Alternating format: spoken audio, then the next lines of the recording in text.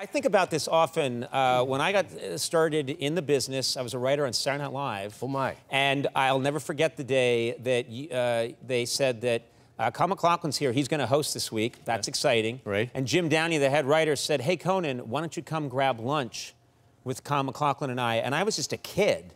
And that was the biggest thrill. You could not have been nicer. Oh, thanks. You were really funny. You were nice to me. You put up with me. I think I was this height and I weighed about 150 pounds. And I was like a stick with an orange wig on the top.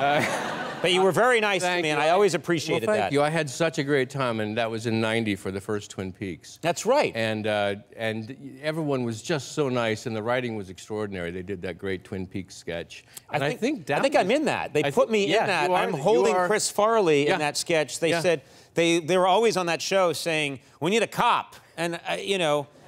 They're like, you're Irish, put a hat on him. And it was perfect. They literally, just before the show, put a hat on me and said, you hold on to Chris Farley, he's the bad guy.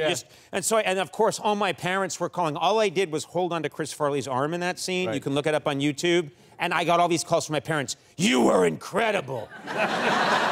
Everyone was looking at you. Stole it. I'm doing nothing in that scene. That was a great scene. And that was Chris Farley's first That was right. That was his first. His first show.